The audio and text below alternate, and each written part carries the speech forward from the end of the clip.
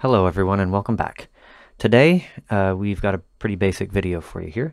I have a set of measurements taken from a friend of mine, and I'm going to use them to show you how to create a basic frequency correction filter.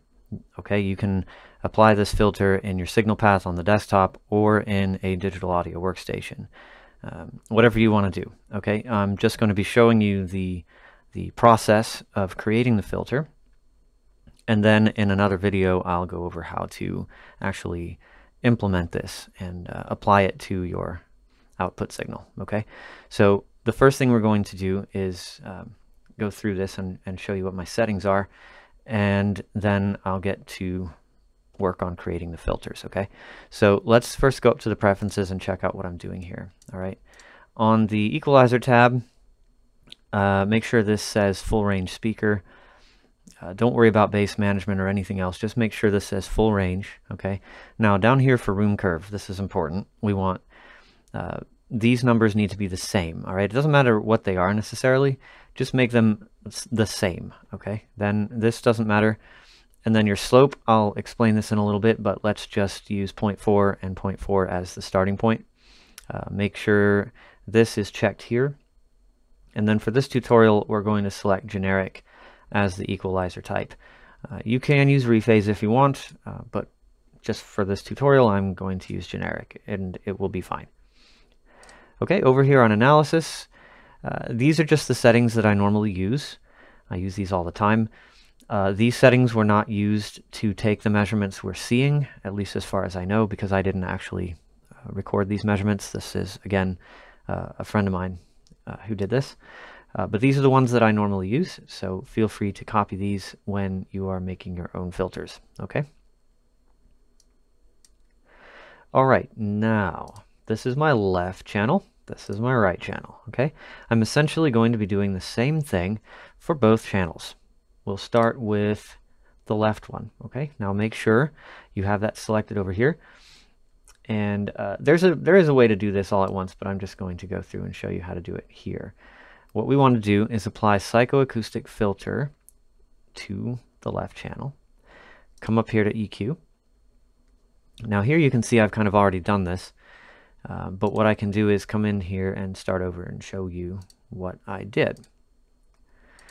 So this is what you'll see when you first pull up the window. All right.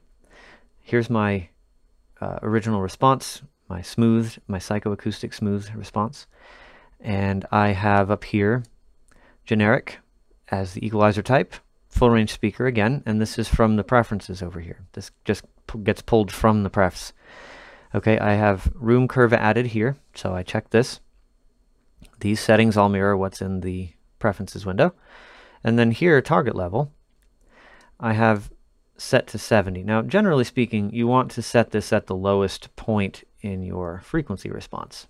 Okay, but if I come over here and look at the right channel, and I'll have to go through this and clear this out as well. Oop, I didn't smooth it. So let's go to psychoacoustic, EQ. Now see here, I'm below the lowest point. Okay, so basically, I'm compromising. Okay, so the target is above this dip here, but it is below all of these here. Okay, so I just picked something that's in the middle. That's all I did. Now, leaving these settings the same, make sure your range is 20 to 20K, and you can start with these settings here. You can change them if you want, but these are the ones that I like to use, so we'll stick with those. Make sure these are both checked, and then what you'll want to do is match the response to the target. So do this, and then give it a minute to calculate your filter response. Now the slope of the target is up to you. I like to use 0.4 or 0.5 as my slope. So up here, we're going to use 0.4 today. But if you want to use 0.5 or even 0.6 for these, let me just show you what happens. Let's try 0.6. Now take a look at the target over there in the window. You see how the slope gets a little bit more extreme. It gets steeper.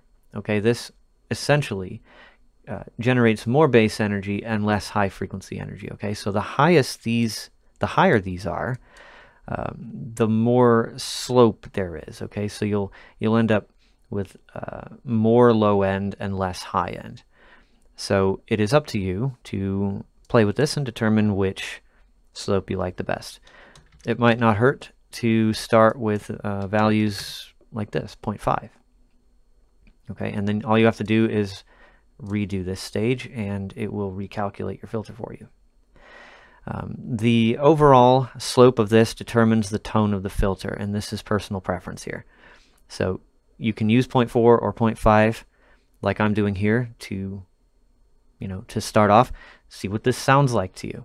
If you feel like it's a little too bright and there's not enough bass, make these numbers bigger. Go to 0.6, 0.6. If that's still not enough, go to 0.7, 0.7. At some point, you're going to think to yourself, oh, well, it's too dark in the top end now, and I'm hearing too much low end, right? Okay, so maybe you're at 0.7, 0.7 when you say that to yourself. So just back it off. Go to 0.6, or maybe back to 0.5, and leave it there. That's how you find out what your preference is. Okay? Let's just leave this at 0.5, 0.5 where it is. And we'll go from there. Okay, so this created my response. You can see my original response here and my predicted response here. Notice how it's significantly lower in volume, and that's simply because we cannot boost these nulls. Okay, we have to bring everything else down to the level of the nulls. And that's, I could get into that. It's really kind of, I don't know, it's a complicated subject talking about how all of this works, but for the sake of argument, to make things simple, just go by this principle. You have to lower, in other words, attenuate everything above the nulls down more or less to the level of the nulls in order to do this properly. All right. So this gives us a result which we can put into the window by clicking that generate measurement from predicted button. Now that puts this down here. So this shows us the result of the filter. And now we can do this for the other side. So let's do this to the right side. Same thing. I've got the same values. Make sure these are all the same. Make sure that the equalizer is also the same. Make sure these are the same. Match response to target. And it'll give us a set of filters for the right speaker. All right, again, oh, I made a mistake, didn't I? This is why it's good to double check yourself. Remember, I made the last one at 0.5, right? I'm sure you will undoubtedly do this at some point, so don't worry about it. If you notice you've made a mistake, just fix it. It takes 5 seconds to do this. Say OK. It will recalculate the filter. And now we have everything in line. So we'll generate a measurement from predicted for this, close this window. Okay, now I've used 0.5 for both. That's why I changed it. So this is what we've got. Now these are just previews, essentially. This is what you can expect to see if you were to measure again with the filters in place. All right, it's no longer going to look like a mess. You'll get this nice linear response, which is what you want. This is the ideal situation here. Okay, now, since we're not doing anything further than this, I mean, this is as far as you need to go for frequency response correction. All we have to do is export the filters that generated these measurements as an impulse response. So the way to do that is to come up to File, go to Export, and this one right here in the middle, Export Filters Impulse Response as Wave. This one right here. Click this. Make sure this is stereo. For the left channel, you're going to select O1 main left. In other words, your original left measurement.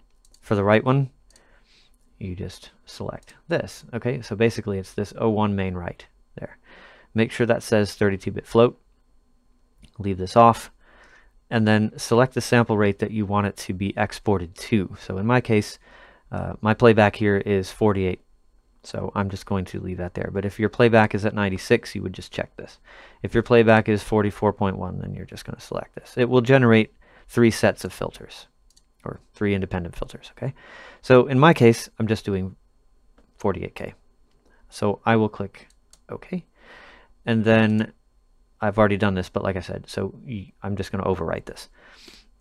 But name it whatever you want, something descriptive, so that you will be able to find it, so you'll know what it is, be able to identify it, and then save. I'm going to overwrite my previous one because I already went through this and did it once.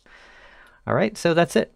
Now, all you have to do, if you want to check the filter, you don't have to do this. This part is optional. But if you want to check it, you can import impulse response, select that filter that we just made, open it up, select all here, that way it pulls in both channels, and you'll see them over here. Channel 1 is the left, channel 2 is the right, okay? Now notice how they get put up here. Now check out what's happening. I'm going to hide these previews so that now we are only looking at the filters and the original response. Notice how the filter is essentially the inverse of the measured response. And that's important because this is the response you get when the music or sound or whatever it is played back in your room. And what you're trying to do is turn this into this right here. And the way you do that is by applying the inverse of the response to the signal as it's being played back. Okay, so this, these two measurements here, this is the left and the right channel of my filter. You put this filter in your signal path and the sound will come out corrected, okay? And that's it. So now all you have to do is load that wave file, the one I imported here, into your convolver, and off you go.